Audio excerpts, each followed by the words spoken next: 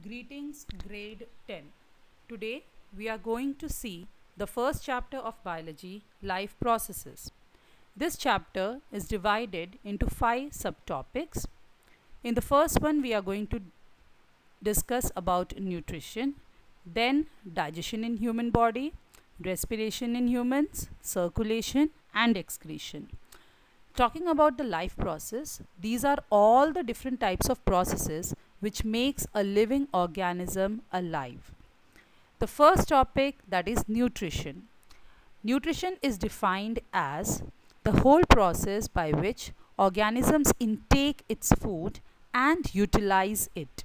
In the green plants, the nutrition is taken by the process of photosynthesis, that is preparation of food or synthesizing food in the presence of light, whereas in animals we see heterotrophic nutrition, that is the heterotrophs do not prepare their own food but are dependent on autotrophs for the nutrition.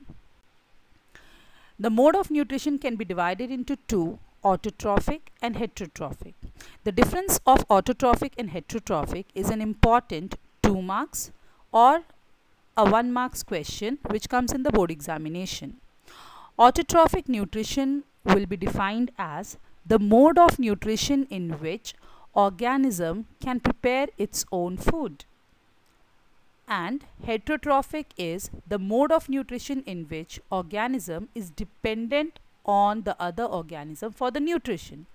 Please keep in mind that autotrophic nutrition and autotrophs is two different terminology.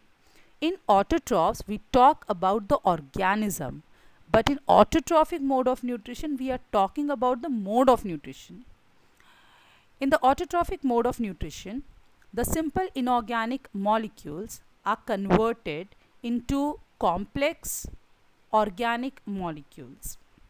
Now, we are going to see one of the process of autotrophic nutrition. Basically, autotrophic or autotrophs are of two types. One is chemoautotroph and the other is photoautotroph. In grade 10, in detail, we are going to see the photoautotrophs or photosynthesis. Now, photosynthesis is synthesizing of food or glucose in the presence of sunlight. On the screen, you can see the equation of photosynthesis. It's very important for you all to practice the equation because it comes as a 1 marks question, can be as a 2 marks question, and many questions are derived from this particular equation. You have to practice the equation, and that too a balanced equation. Now if you look at the equation, all the left hand side reactants like the carbon dioxide, water, sunlight and chlorophyll, these are the 4 raw materials which are required by the plants, and these 4 raw materials are combined together to form a complex molecule, that is carbohydrate, which you can see as C6H12O6. This is the chemical formula of glucose, which is a carbohydrate. Along with that, you also have a byproduct, that is oxygen, which is released, and water. The release of water is also known as transpiration. Taking care of the site of photosynthesis, where exactly it is happening? It is happening in the green leaves of the plant. In the leaves of the plant, you have the cell organelle called as chloroplast, which contain the green pigment chlorophyll. Chlorophyll is the one which can absorb the sunlight and can store it inside the plant. Now, talking about the events or the steps of photosynthesis, it's an important 3 marks question which comes in the board examination. The first step of the photosynthesis is absorption of sunlight. So sunlight is absorbed by the help of the chlorophyll pigment which is present inside the leaf. The second step is conversion of light energy into chemical energy, and this chemical energy is used to split out the water molecule into hydrogen and oxygen. The oxygen, which is the byproduct of the photosynthesis, is released from the water molecule. This is very important for you to know, and not from the carbon dioxide, what normally we think. The third step of photosynthesis is reduction of carbon dioxide into carbohydrates. So, after discussing the photosynthesis, one of the very important cell organelle which helps in photosynthesis is stomata. Stomata is the tiny pores which are present on the surface of leaf. These are present more in number on the lower surface area of the leaf when compared to the upper surface area. Now, stomata diagram is an important 2 marks question which comes in the board exam. Half marks is given for the diagram drawing. Another half marks goes for the 3 labelings, each carrying half marks. So that is how you get your 2 marks.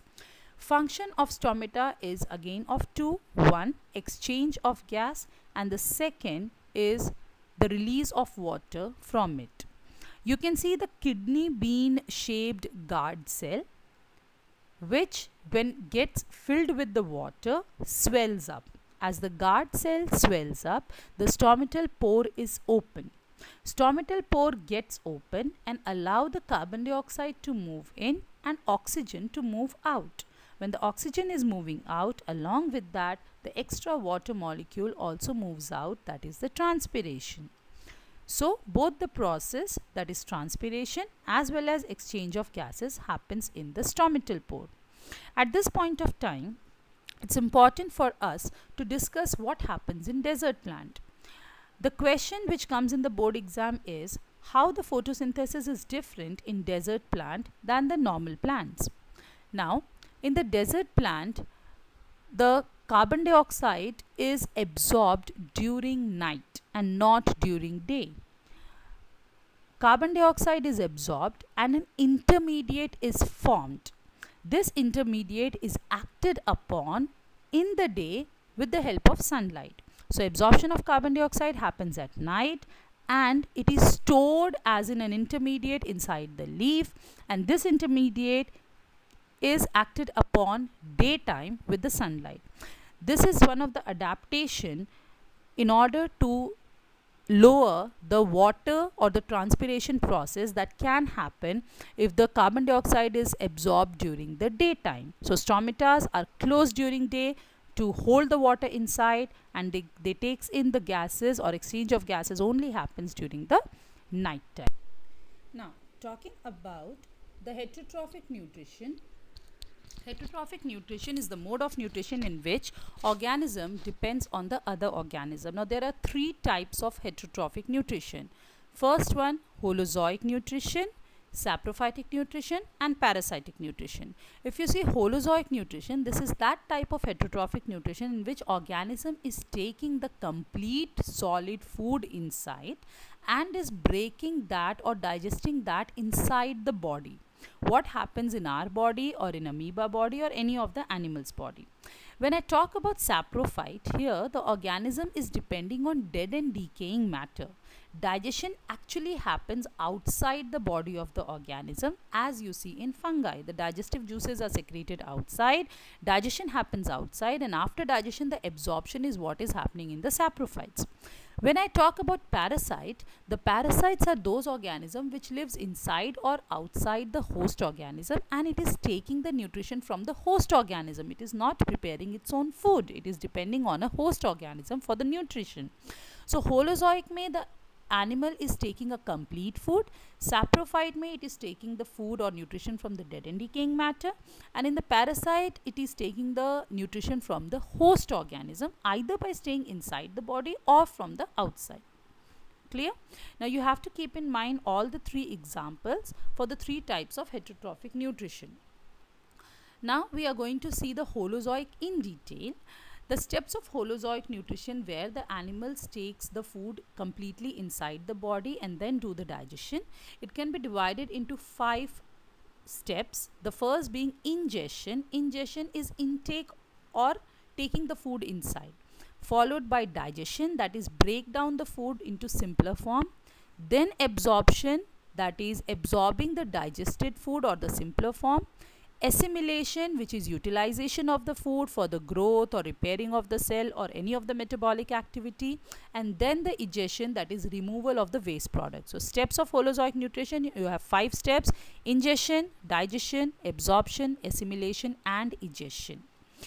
Now these 5 steps is done by all the organisms. If you look at a unicellular organism, that a single celled organism, they also follow all the 5 steps, or a multicellular organism like us also follow all the 5 steps. Talking about the unicellular organism, I have given the 2 examples, that is amoeba and paramecium. If you look at amoeba, you can see very clearly how it is ingesting the food inside, that it is doing the pseudopodia and taking the food inside. With the pseudopodia, then you can see a food vacuole getting created in which the food is inside, wherein inside the food vacuole the digestive juices will be secreted and the digestion will happen. After digestion, the absorption and assimilation will also happen from the food vacuole. And then in the 4th diagram of amoeba, then you'll have the egestion happening, wherein the undigested food from the amoeba will be moving out of the cell.